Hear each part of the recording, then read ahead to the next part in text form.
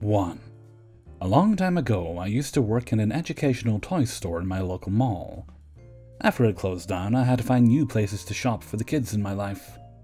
I had gotten a nephew of mine started on a Scalewood Thomas the Train toy line, when someone I knew told me Barnes & Noble had started carrying the line. So I decided to swing by to see what new pieces had come out for the holidays. Once there, I started looking over and hear two women talking about if they should get their kids started, because both kids loved Thomas the Train. Before I could stop myself, I had introduced myself, and when I mentioned the store I had worked at, they both lit up, suddenly remembering they had seen me there. Now they're asking questions, and I'm giving advice. By the time they are done, more people have started asking me questions. Before I know it, I'm standing in about the same spot for more than an hour just selling the heck out of these trains. When the crowd finally dispersed, I made sure I have the two pieces I wanted and start to head to the register, only to find the department manager, the store manager, standing there, along with the girl actually working the kids section staring at me. At that point, realizing the spectacle I had unintentionally created, I walk over expecting to apologize, only to have the store manager talking before me. "Do you realize how much of that stuff you sold?" So that guy did buy the Roundhouse set. So you know, that set was, at the time, their biggest set and cost $500. Actually he did, but I'm talking about more than that. You have sold more Thomas the Train items than we have ever sold. Unable to stop myself, I replied, "Well, you haven't carried the line that long. Once your people learn about it, I'm sure you'll have better numbers." "Do you want a job as assistant manager in this department?" Then the department manager adds, "More than half those people thought you already worked here. They wanted you to get a raise." And the employee says, "I don't understand how you knew all that. I could barely follow half of it." "Thanks. How much would it pay?" I turned down the job. It was offering less money than my job at the time. I ended up being given the employee discount on the two pieces I wanted as a thank you. For about 2 years, every time I went into that Barnes & Noble, I would see one of the managers from that day, and they would ask me if I needed any more train items. 2. I work at a soap store. During the intense COVID months last summer, we were only open for curbside pickup, or if you approached the entrance and knew exactly what you wanted, we would grab the items for you and use a mobile point of sale for quick checkout. You could not come inside the store, and we tried to maintain a strict 6-foot distance from all customers. It was very slow, and we barely had any customers, let alone had anything interesting happen. One day the phone rings and I jump at the chance to answer it because I was that bored. The person calling sounds like an older woman, and she asks me if I could help her with a product recommendation, and I say sure. This is how the rest of that phone call went. "I bought this bar of soap for my husband, and it's not from your store, but it is irritating his skin. I was wondering if you guys would have something really similar, but with gentler ingredients that won't irritate him." "I'm sure we can find something. We have a lot of options. Can you describe the smell or what it feels like? Is it more exfoliating or moisturizing?" "I have no idea how to describe it. I wouldn't even know what words to use." "Does it smell citrusy, like lemon or orange?" "Can you tell me some of the ingredients?" "I have no clue. He's used it up mostly, so I can't tell." "Okay. "It would be easier if you guys could give it a sniff and see for yourselves. Can I bring it over?" "Ma'am, it would not be the safest for employees to smell or make physical contact with something in your husband's personal possession right now. Or ever. But maybe we can find another solution. If you have a picture or bring it safely contained the next time you stop by, we might be able to find something similar that works for you." Honestly, I was just trying to say anything to end the conversation. I wasn't expecting her to actually still come. "Okay, I will come by soon and you guys can figure it out. Bye!" Later that day, this middle-aged white woman comes to the door holding something wrapped in paper towels in her hand. I knew immediately who it was.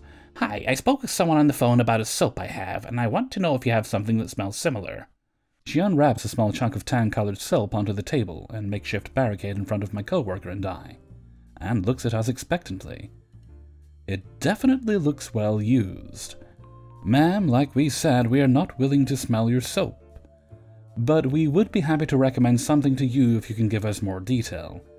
We can compare it to some of ours. It kind of looks like this one." "I don't know how I thought you guys were experts. That's your job. I was told on the phone that there would be someone competent who could help me." My coworker says, We're not going to smell your soap because, frankly, we don't know where it's been. Great. I drove all the way here because you said you would. No, I said we were open to finding another solution, so I don't think there is any way we can help you. She storms away, still not comprehending the ridiculousness of her original request. Me and my coworker have something funny to laugh about, and for the first time that summer, I couldn't say I was bored. Side note. We were advised by the company during COVID to not accept returns, reusable bags, or in any way make physical contact with anything that has been in a customer's personal possession. I know that soaps can carry COVID, but that's not the point. 3. I went clothes shopping today. The dressing room had a 6-item limit, and I had more than 6 things to try on, so left some with the dressing room clerk at the desk. I folded up the things I tried on, that I wasn't buying, and brought them to the clerk and exchanged them for new items. As I was doing this, a woman tapped me on the shoulder saying, Hey, carry these in here, please." I guess assuming I was a clerk too. Well, I don't work here. "Sure you do. I just saw you folding clothes." "I was returning those items. I'm in a hurry here. Excuse me." As I walked off, because I didn't have time to get into it with her and try on everything I needed to. "Hey!" She followed me. Thankfully, the desk clerk saw her and went over to help her, so she left me be. I went into the changing room, put on an outfit, and stepped out to see it in the full-length mirror. Bear in mind I had changed my clothes at this point.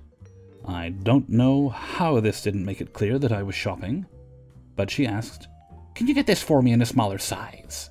I pretended not to hear her and rushed back into my dressing room to avoid the confrontation. Apparently, I was in such a hurry that I did not properly latch the door, because sliding the dress over my head, tits flopped out in the breeze, this woman follows after me and opens the door. I take the dress off and see her staring mouth agape, and she just says, "You really don't work here, do you?" Stunned, but mostly irritated, I reply, "Would I be naked if I worked here?" She walked away. I shut the door and finished up. When I come out to give my next round of items to the clerk, the woman was waiting for me. She apologized over and over and said she'd been on autopilot all day. I told her not to worry about it, and I hoped she enjoyed the show. I wonder what the clerk thought happened. 4. We had our second lockdown, which lasted around 3 months, and during that time they were still working. Our click and collect service got a big notch up and went from around 70 orders a week to 1,000 a day. We tried different methods to make it run smoothly, and in the end came up with a very effective way to make it easier for us and the customers. Instead of getting all orders down to ground level, we had a little space for storage. We opened the doors at our exit, where 1 or 2 employees would welcome the customers outside and hand out their orders, while others were scanning orders and picking up the orders to give to the 2 handling them to the customers.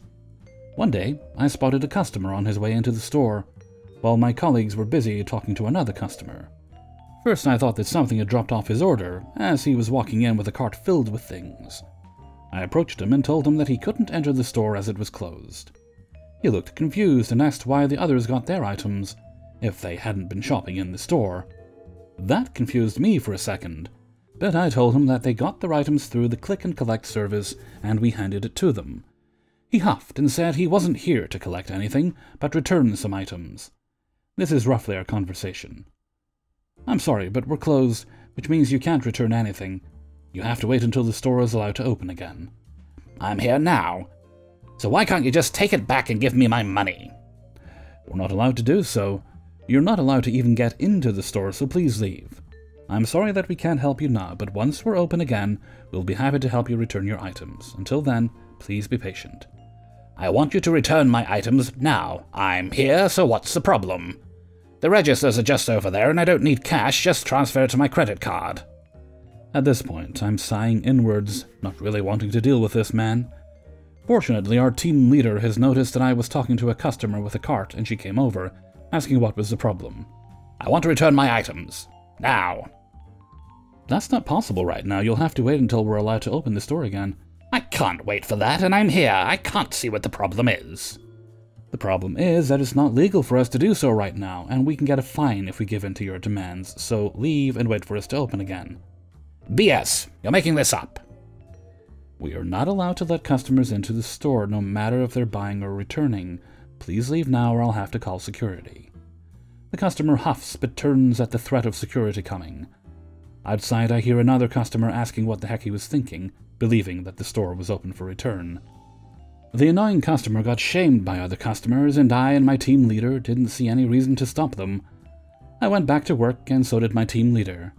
To this day, I wonder why it was so hard to understand that we didn't provide that service under lockdown. To make it clear, we're mostly selling furniture and kitchenware. The man wanted to return a bed and a closet and a few other smaller items. Things that aren't easy to return through mail or delivery, as it would cost a small fortune for either us or the customer. I do not work in returns and have very little knowledge of their practice, so I could sadly not provide the man with other options, and he was too determined to get into the store that I didn't feel sure he would stay where he was while I found out if there were other options. We don't have any expiration date on returns. If you buy something online, you have 14 days where you can regret buying it and send it back using a Consumer Contracts Act standard cancellation form, use our cancellation form, call customer service, or write us an email. All of this you can find on our website.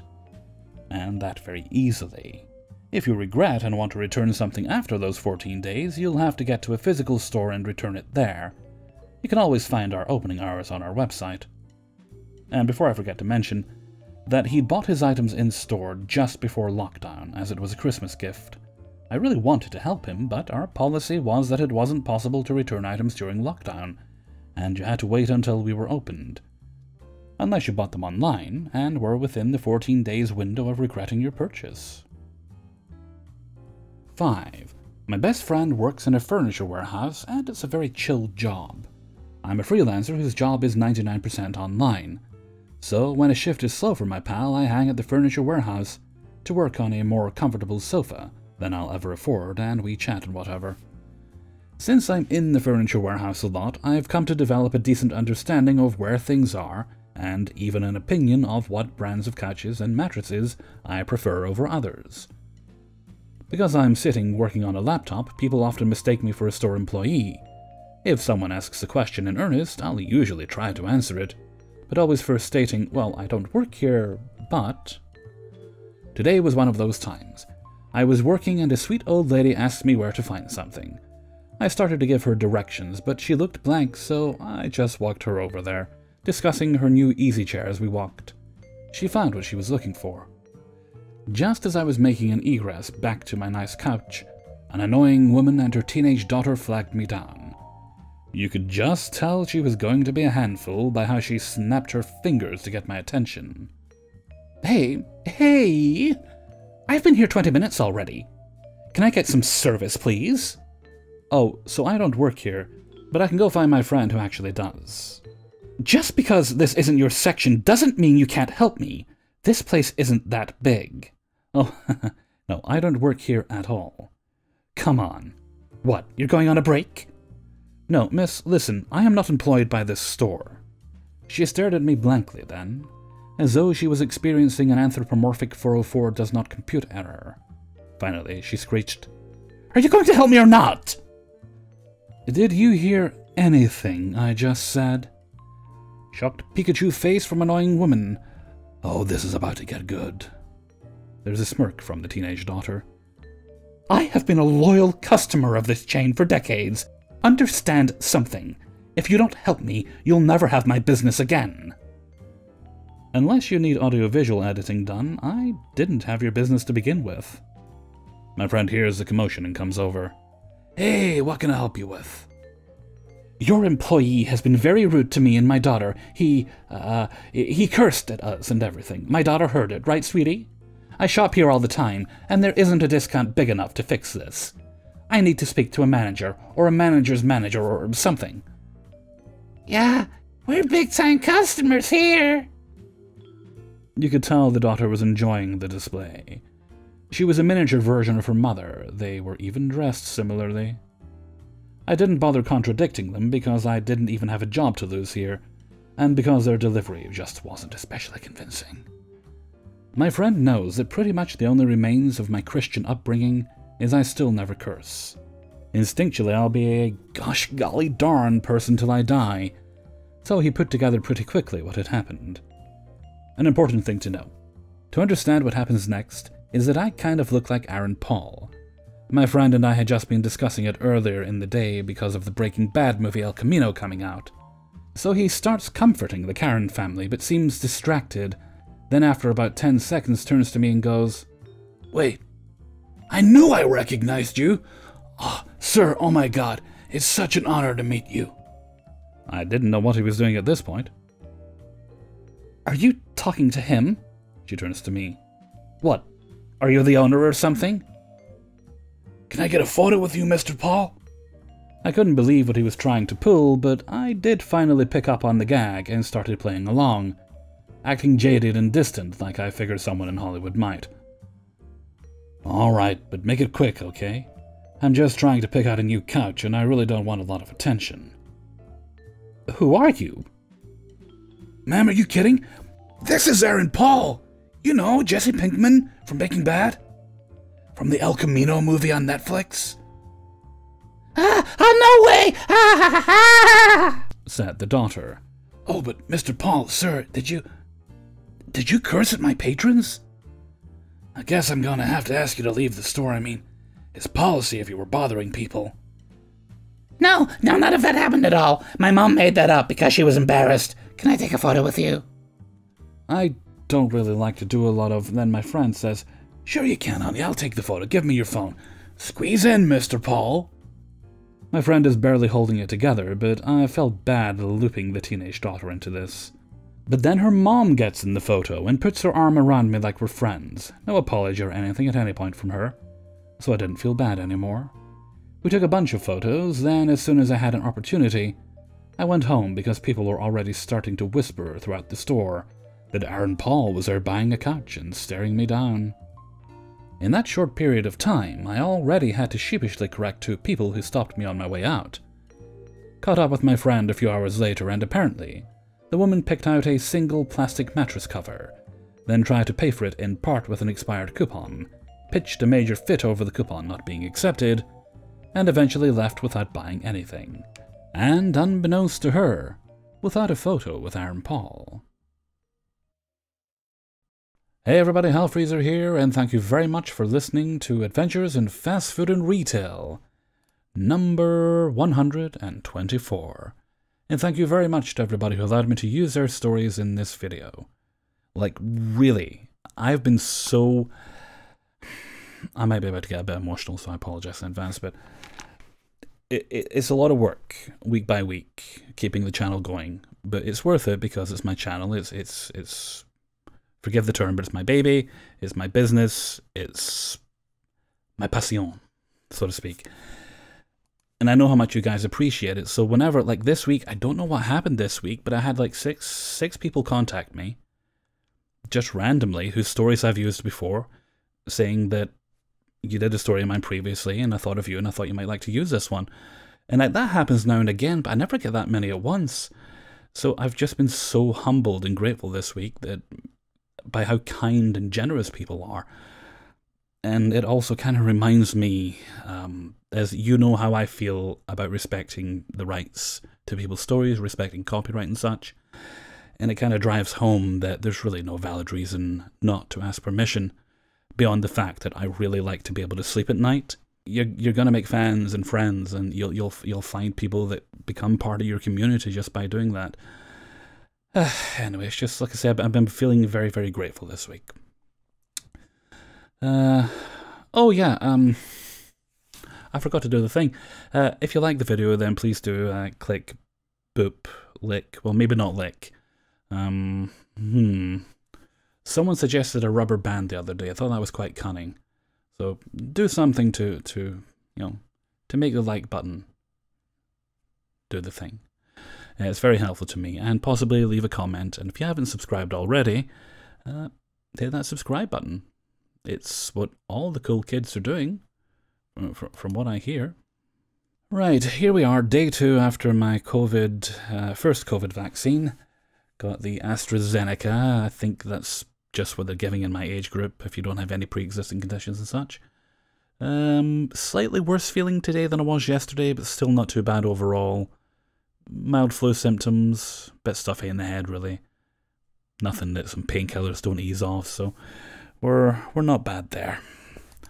And I'm going to get this video wrapped up. Then I think I'll be streaming some more No Man's Sky. I'll probably just stream for as long as I'm in the mood to do so until I finish Expeditions, because I'm making some good headway with it, especially after they messed up the previous save. But I'm getting there. And I'm debating on making a korma. I'm going to be very bad because I got new sauces I hadn't tried before, which are part of one of my local supermarket's vegan range. But I'm probably going to make it with chicken, so don't judge me too harshly. Okay, and with that, I'm going to head off for now. So until next time, thank you very much for listening, and take very good care of yourselves.